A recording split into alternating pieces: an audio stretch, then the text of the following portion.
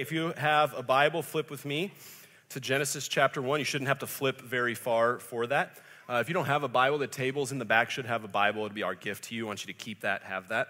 A couple of things before we jump into the text. Today is really a Sunday. It's a little different. It's a Sunday of celebration. We're celebrating a few things. Number one, we're celebrating the end of our kind of Embark Part 2 series where we're talking about corporate disciplines that mark a healthy local church. Number two, it's the end of our Embark ministry year. And related to that, the third thing we're going to celebrate, I'm going to attempt, we're going to hope with our best hope here to preach a shorter sermon, and then I'm going to walk through that annual report that Scott referenced. So it's kind of like a test, like don't flip it yet, like don't flip and cheat and look ahead. We're going to walk through it together here in a little bit. I'm really excited to do that. Where we're going from here is we're gonna spend the next 6 weeks or so walking through the Proverbs, some of the different Proverbs, and each of our pastors here at Story Church is going to preach on a particular topic from the Proverbs, and then we're going to jump into 1 Peter in this fall, and I'm really excited for that. So this morning from Genesis chapter 1, we're going to talk about the church that stewards, the church that stewards. When I first got my license, as you do with your younger kids, my parents would say, like, hey, go run this errand for me. And my dad would throw me the keys to his truck. Now, here's the deal with my dad's truck. My dad owns a business, and therefore that truck is owned by the business. It's insured by the business. And so my dad would throw me the keys to the truck, and he would say to me, right, with a stern voice, he would say, be careful, right? Be careful, because if a young and immature and ignorant new driver like me were not to be careful with the keys of that truck and I were to get in an accident, not only would it have ramifications on me, not only would it have ramifications on my family, it would also have enduring ramifications on the business. If I hit someone, they could come after not just our family, but our business as well if I were to crash that truck. And so he throws me the keys and he looks at me in the eyes and he says, be careful. And I promise you I was. I only crashed it a couple of times. Took out the garage once on accident. Essentially, what my dad was saying to me is, I am the owner of this truck, and I am handing over to you temporary responsibility of this thing. You need to be careful. You need to be wise. You need to be thoughtful. You need to be a good steward of the thing that I own. In Psalm chapter 24, verse 1, we are told, the earth and everything in it belongs to God. He is the creator of everything. He is the owner of everything. He is the governor of everything. Everything you are, everything you have, all of your time, the very breath in your lungs belongs to God, and He has handed over to you temporary responsibility to be a good steward over those things. You are not an owner, you are a steward. Listen to C.S. Lewis. Every faculty you have, your power of thinking or of moving your limbs from moment to moment, is given to you by God. If you devoted every moment of your whole life exclusively to His service, you could not give Him anything that was not, in a sense, His own already. Everything you have, everything you are belongs to God. You are a steward over it. He's thrown you the keys to His truck, so to speak, and looked you in the eyes and said, be careful. Be wise, be a good steward. So we're going to walk through three things today related to stewardship, three questions. We're going to ask the question, what is a steward? Next, we're going to say, what is the goal of stewardship? And number three, we're going to say, how can I become a good steward? Three questions we're going to try and ask and answer here this morning. So, first question, what is a steward? What is a steward? Look at Genesis chapter 1, verse 28. And God blessed them, Adam and Eve. And He said to them, be fruitful and multiply and fill the earth and subdue it and have dominion over the fish of the sea and over the birds of the heaven and over every living thing that moves on earth. There are two key words here that have to do with this idea of stewardship. The word subdue and the word dominion. And in verse 26, he talks about dominion and subduing the earth as well there. So this text, as much as it is, about male and female and marriage and procreation, it is about all of those things, but it is primarily a text about us being made in the image of God, called to be stewards of his stuff here on earth. He uses the word subdue and dominion. So let's walk through those words. The first word is subdue. To subdue is to take the earth's resources and make them beneficial for humanity.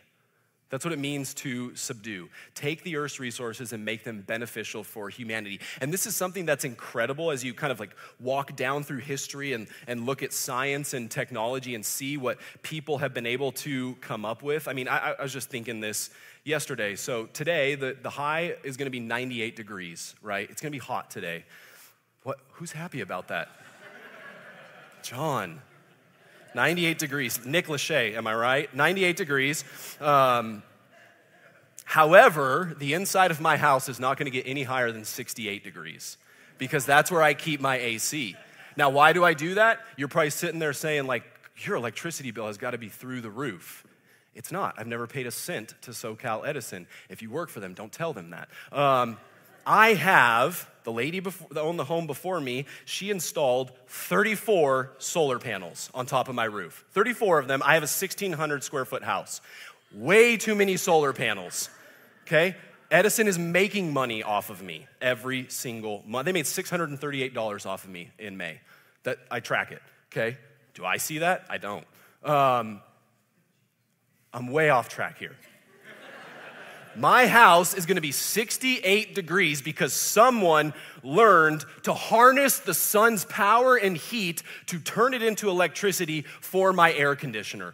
That's incredible. Think about the ways we've harnessed energy, wind or solar energy or steam to create things for humanity. What about aqueducts for crops and for livestock? We talked about this, Katie and I, the other day. Who was the first person that looked at a cow and said, yum?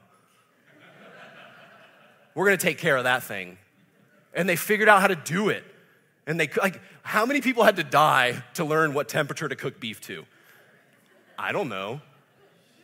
But someone did it. Someone took the earth's resources and learned how to farm and learned how to raise cattle and learned how to harness the sun. They subdued the earth and used it in a beneficial way. And that's a key there. To subdue is to use things for the benefit of all humanity. I mean, we can do a little compare and contrast here, the benefit or the harm. Think about nuclear power.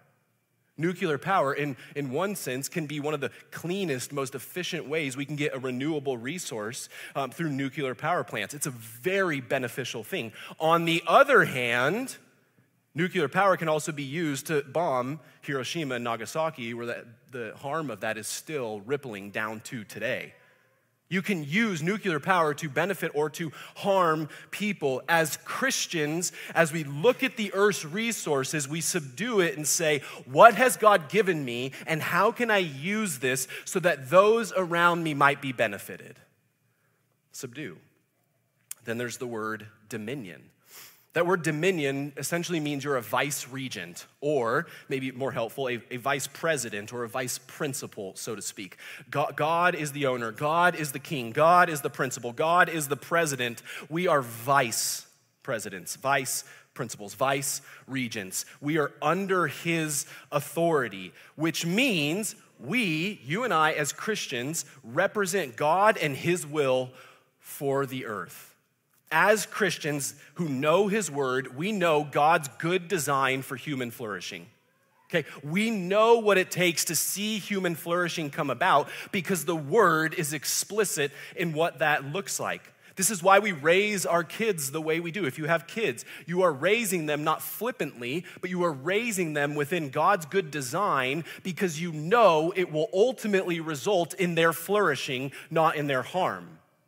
And so as those who have dominion over the earth, we are seeking prayerfully to bring God's will about in every space and every sphere that we find ourselves. In our neighborhoods, in our workplaces, in our homes, in our relationships.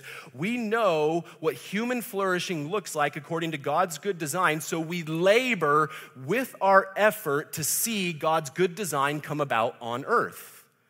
We don't just capitulate to modern teaching. We follow God's good, right, and beautiful teaching and see his will come about. So a steward is one who subdues the earth's resources and has dominion over the places and spaces that God has called us to live and be. So to sum that up, what is a steward? Well, if you were to visit our website on the giving page, you would see this definition.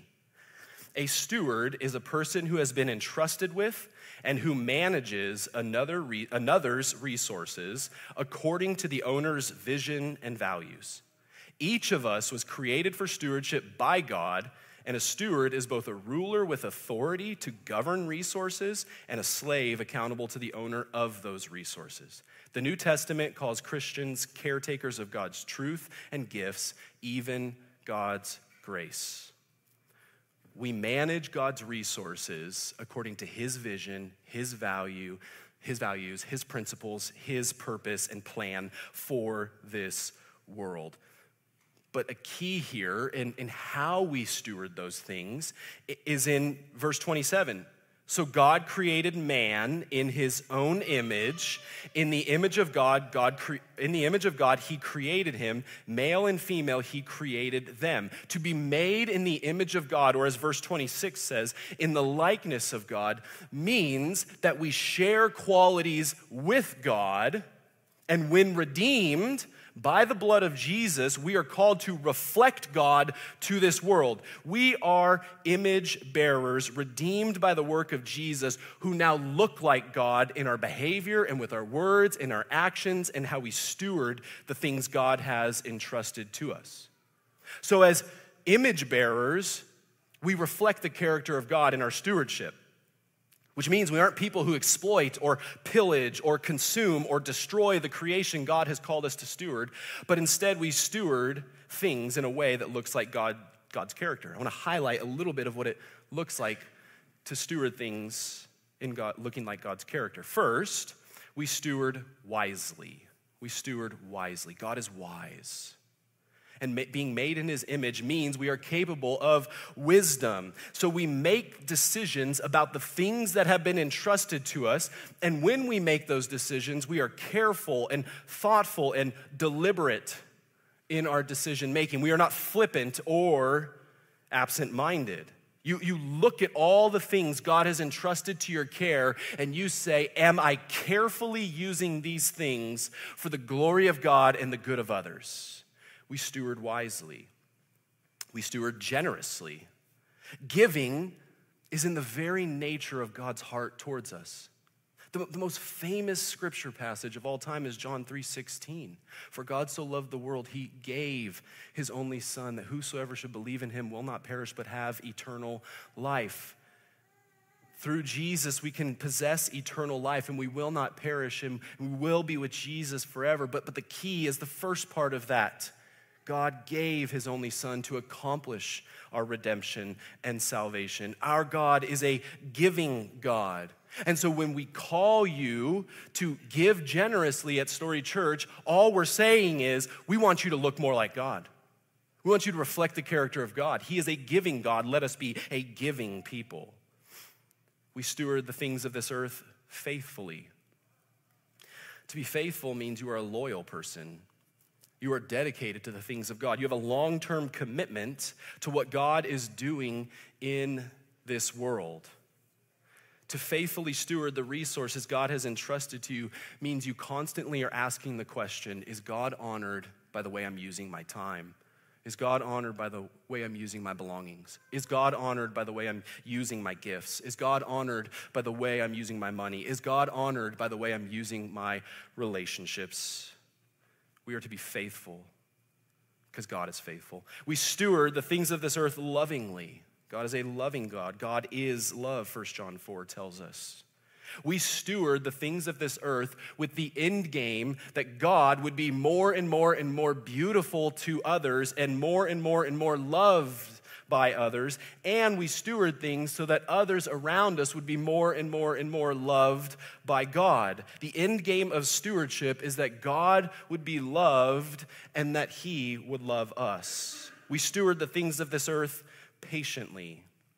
We steward the things of this earth patiently, which means we're not constantly thinking through measurables and bottom lines and return on investment. That is a crippling way to live in the economy of God. Why? Because God is patient. God is slow. God works at his own time, on his own timetable. God works at his own pace. And as fallen and feeble, impatient people, it is never quick enough for us. And so what do? We stop stewarding things for God's glory because we get impatient and we say, God, I can do better than you. I'm going to take it from here. Instead of stepping back and saying, I don't know what kind of seed I'm sowing here, but seeds take forever to sprout, and I'm just going to wait on you, Lord, to bring the return. And then finally, we steward the things of this earth fruitfully. We wait to see gospel fruit come about, which is the only enduring fruit. The only enduring fruit in this world is fruit that is born of the love of God through the gospel of Jesus Christ. So we are called to be stewards who subdue the things God has given us. We have dominion over the spaces and places God has given us. And as we look and we take an account of everything under our care and under our stewardship, we say, God, I want to look more like you as an image bearer, and I want to steward these things wisely and generously and faithfully, lovingly, patiently, and fruitfully. This is what a biblical steward is, which leads to my second question. What is the goal of stewardship? What is the goal of stewardship? Thankfully, Genesis 1 gives us the answer. God gives the goal. When he blesses Adam and Eve, and what does he say to them? Be fruitful and multiply and fill the earth. Be fruitful and multiply and fill the earth. Now, this certainly has a lot to do with marriage and raising children and all of those things. But this is so much more than that. God has a plan for everyone, and God has a plan for every place. God, his entire goal with sending his son and his redemptive plan is that people everywhere would worship him and him alone. He says in Habakkuk, through the prophet Habakkuk, that his glory will cover the earth as the waters cover the sea. Jesus, in the Great Commission, sends his followers to every corner of the globe to preach the good news so that people everywhere would hear about King Jesus and turn and follow him. When God is telling us to be fruitful and multiply, he is saying you need to do the work of sharing the good news of the gospel to the ends of the earth. That's why we steward our time. That's why we steward our money. That's why we steward our gifts. That's why we steward everything God has entrusted to us, so that people towards the ends of the earth would know and follow Jesus. The goal of stewardship is to spur on evangelism and discipleship. That's the whole goal. Let me sum it up this way. The goal of stewardship is for God to be glorified, for his kingdom to grow, and his people to be blessed. Goal of stewardship is for God to be glorified, his kingdom to grow, and people to be blessed. So the question then becomes, what are you stewarding? What are you stewarding? How can you take an account for what you have in your life? You can think of it in kind of three categories. You have your time, your talents, and your treasure. Time, talents, and treasure. The three T's. Time, talent, treasure. I'm going to say it till it's in your brains. Time, talent, treasure. Time, talent, treasure. We have these things that God has entrusted to us, and he wants us to use those things so that his name would be glorified, his kingdom would expand, and people everywhere would be blessed. Think about, how are you stewarding your time? We ask ourselves the question, we ask one another the question, how did you spend your time this week, right? And that word spend is important because time is an ever-decreasing currency that you can never get more of. The Bible tells us our days are numbered before we even walk this earth. You can't, no matter how far science and technology goes, you cannot extend your life 1 second beyond how long God has numbered for you. Time is the only decreasing currency you can never get more of. And so you have to ask yourself the question, how are you spending your time? How am I spending my time? My friend this week sent me a little meme that went around on the internet. I forgot to put it on the screen, so I'm just going to pull it up here and read it to you. It says this: adulthood is saying, but after this week, things will slow down a bit over and over until you die. Adulthood is saying after this week, things will slow down a bit over and over until you die. Amen. But does that narrative have to be true? Does that narrative have to be true?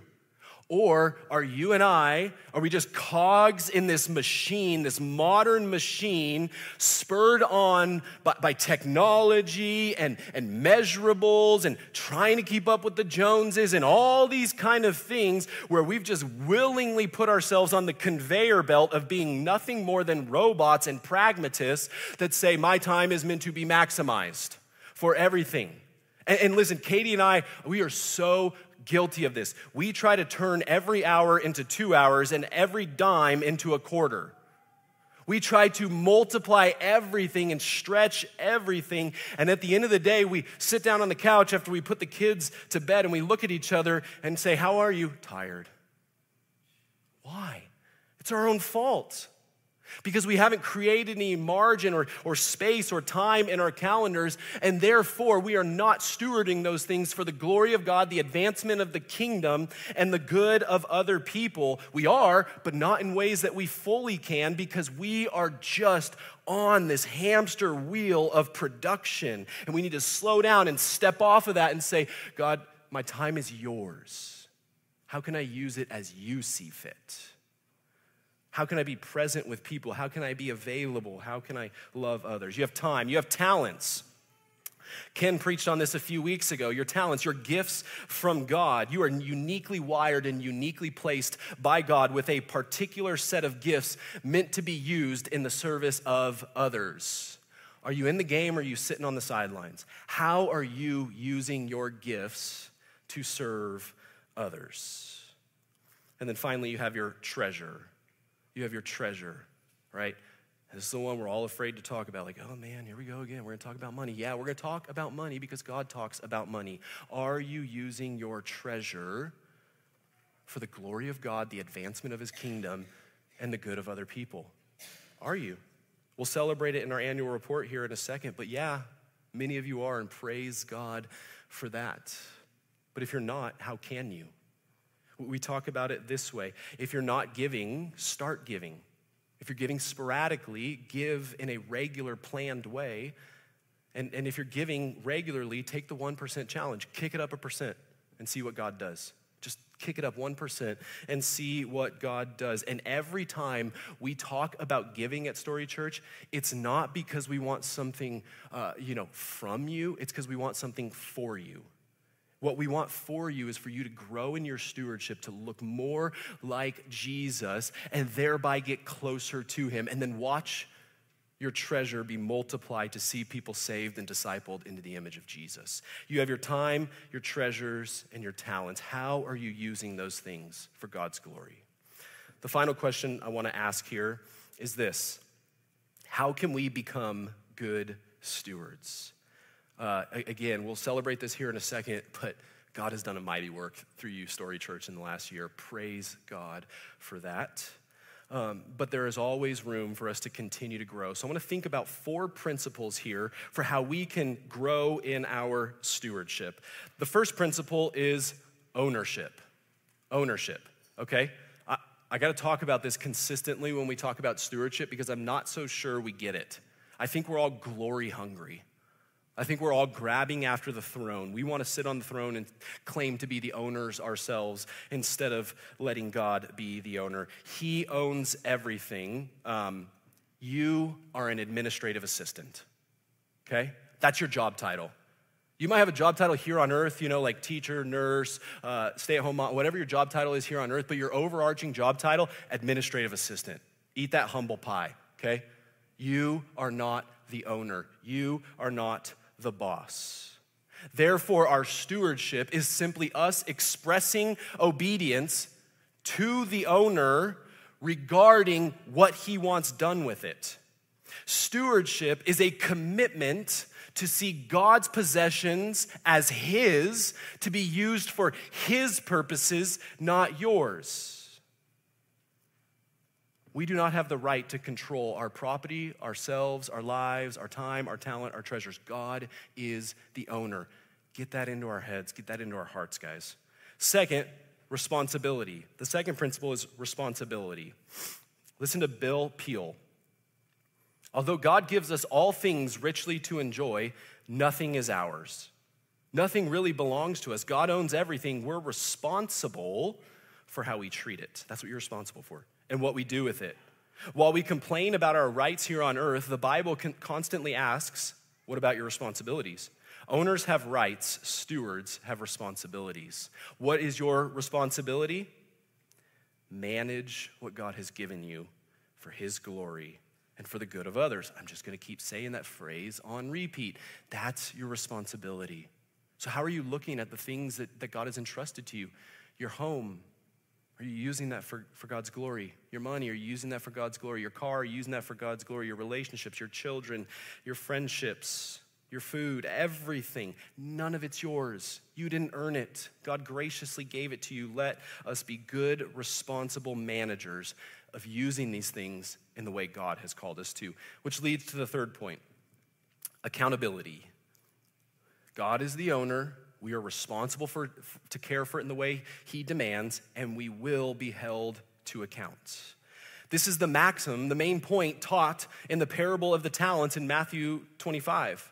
God entrusted authority over creation to us, and we're not allowed to rule over it as we see fit.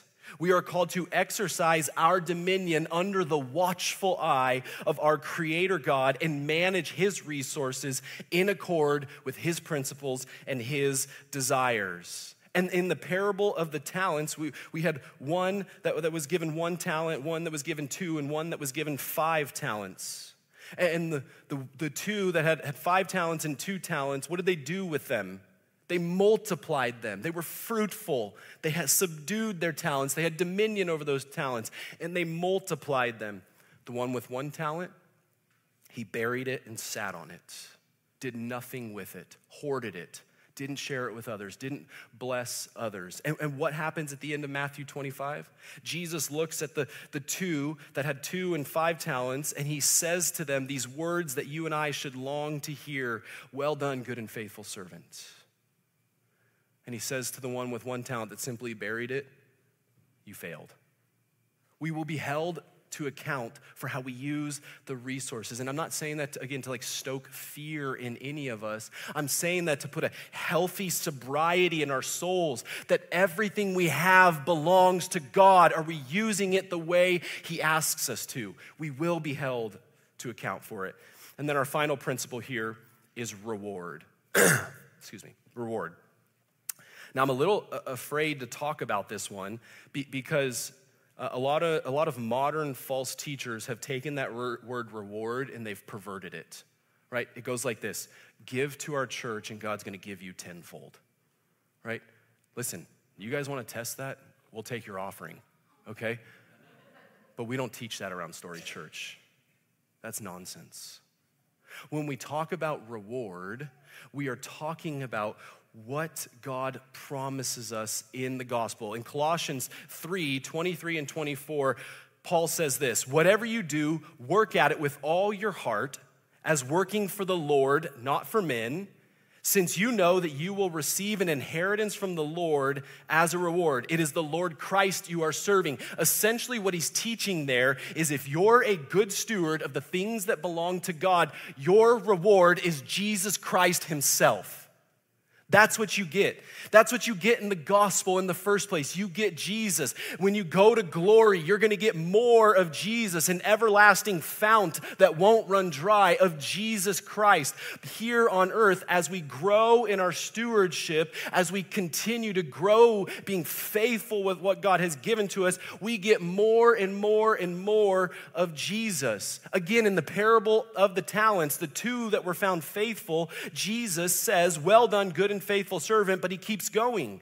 You have been faithful with a few things. I will put you in charge of many things. Come and share in your master's happiness. At the end result of good stewardship is happiness. I mean, come on, guys. That's promised to us in the gospel. You ever been to the so-called happiest place on earth and seen a single person smiling? Every dad there is miserable because they just spent $2,500 to get 6 people in, and they're like, gosh, I could have, paid the mortgage with that. And every mom there is like, I wish my husband would help me. I'm chasing these kids around. It's hot. We're waiting in lines. This food stinks. Like, I don't know what's going on here. And then you go on a ride and you're like, and then you get off the ride and you're like back in the line. You're miserable again. So-called happiest place on earth. No, the happiest place on earth is with your master, King Jesus. And when you are a faithful steward, your happiness in the Lord is a reward, right? I can promise you that. This isn't prosperity preaching. I can outpromise prosperity preachers. There are more beautiful promises than simply temporary wealth here on earth. That won't satisfy your soul, which is why every wealthy person on earth is miserable. I mean, you guys watched the debate. That was misery. That was misery on display, and it was sad. All the wealth on earth can't make you happy.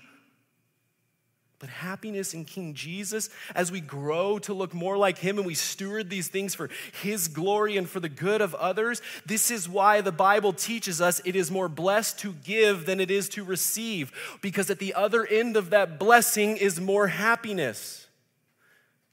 God knows what he's doing when he commands us to give. He is saying there is a reward, and it's being satisfied in Jesus. So to be a good steward, you have to see God as the owner, see yourself as responsible for the things he's entrusted to you. You will give an account for those things, and if you're a good steward, he will reward you with more joy and more happiness in him. So church, let us be a people who are fruitful and multiply and subdue the earth and have dominion over all that God the owner has entrusted to our care. Individually, again, the 3 T's. I'm not gonna make you recite it back to me. Time, talent, treasures. Maybe next week. Time, talent, treasures. Think about those things. Take an account this week.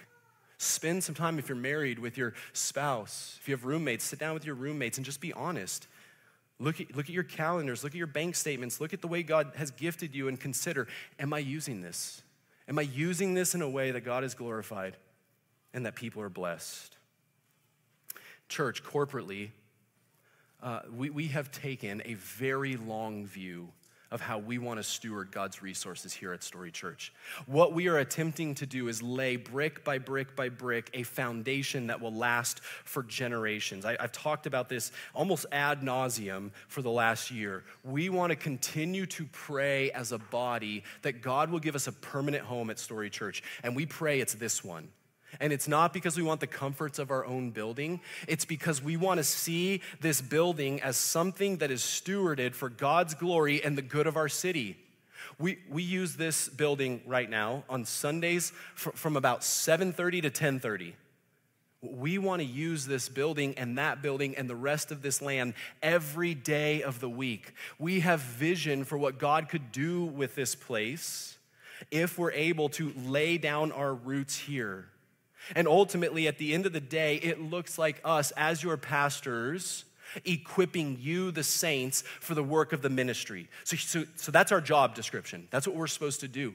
What we are called to do is when we gather, your pastors here at Story Church are called to equip you. Your staff is called to equip you, to make you able and ready and aware so that when you scatter out of this place Monday through Saturday, you can go make disciples of Jesus Christ.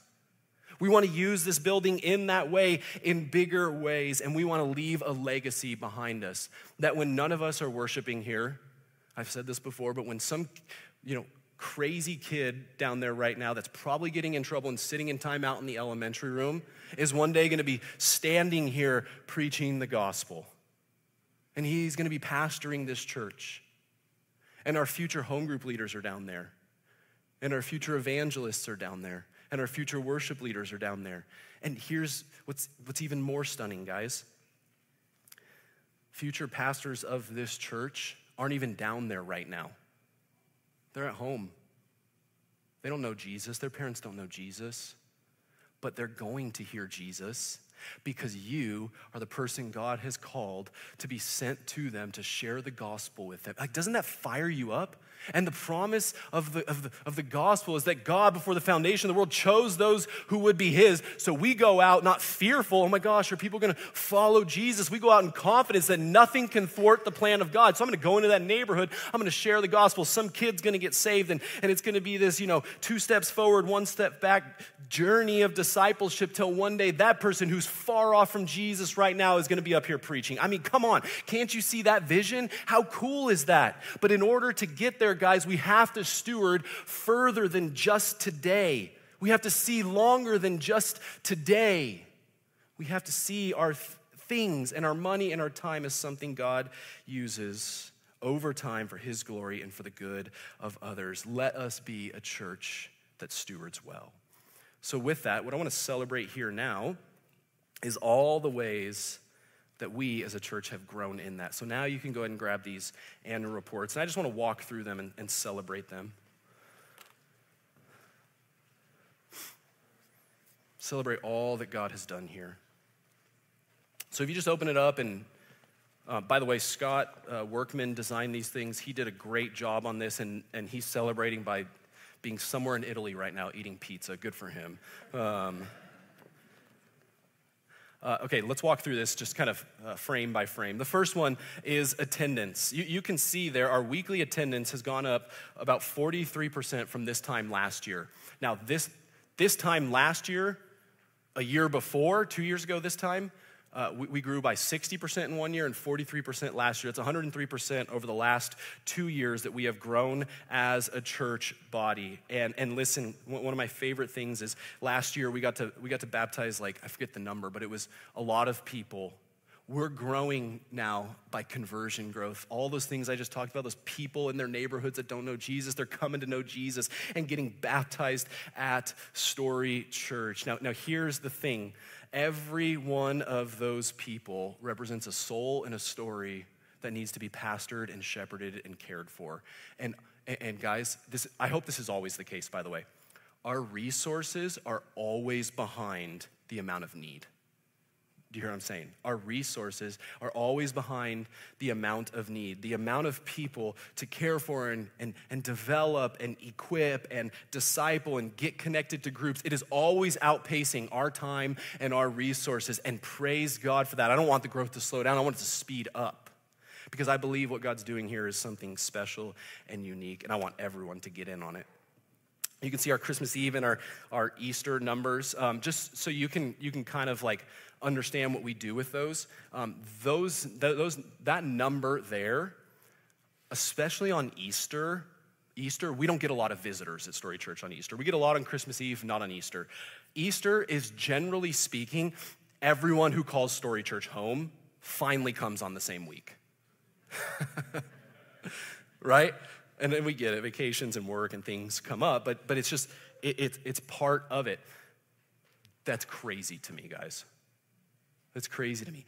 And our Easter number is generally reflective of what our number is going to trend towards in about 6 to 9 months. So we are a few months out from this being about what's going to happen on a monthly basis. Like 382 unique people are going to walk through these doors and hear the gospel. That's awesome. And you guys are really bored with it, and you shouldn't be, because God's at work. Family ministry. I love what's going on in family ministry under Andrew's leadership. Story Kids, I think he told me this week these numbers are really dated, so sorry about that. We're getting somewhere upwards of 50 or 60 kids down in that building at one time every Sunday, alongside another 10 to 15 volunteers, and I think the number is creeping towards 90 kids who are on our roster on a rotating basis each and every week. I love what's happening in student ministry, and students who are in the room, I hope you love what's happening in student ministry, and those of you who are in 5th grade about to go into 6th grade, which is like this whole host of boys, we call them a gaggle, these gaggle of boys that are causing issues down there, but they're going to get into youth ministry and probably cause issues up here, because that's what 5th and 6th grade boys do, and I love it. Why? We call this the most unreached people group at Story Church. And we're seeing conversion happen. We're seeing baptisms happen. We're seeing life happen in our family ministry. You can see what's going on with Connect cards down there. Let me point out serving here for a second. This is the only one that went down from last year. Last year we had over 100 people serving on a monthly basis. This year it went down to 93. And here's my hypothesis on this. I'm not a scientist, but it's my hypothesis. When the church grows and we stand up here and we say, hey, there's a need, everyone looks around and says, there's a lot of people in the room, someone else will do it. You might be the answer to that need. And if you've been at Story Church, again, we say this a lot, if you've been at Story Church for any length of time and you're not yet serving, I want you to get in the game.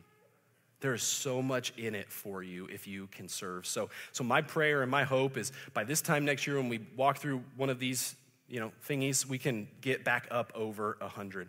Groups, we have 105 people in groups, 36 new group members in the last year. We're getting ready to launch maybe 3, probably 2 home groups this fall. So if you're looking to get connected to a group, the best way for you to do that is go to our website, click on the groups tab, and we will get you connected. They're taking the summer off, but here in August, September, they're gonna pick up again with some steam.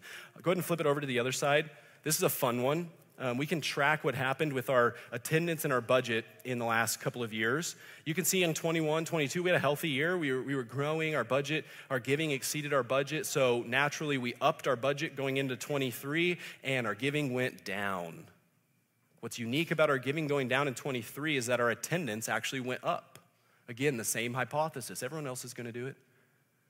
No, I don't have to do it. Everyone else will. But then, guys, look at this year.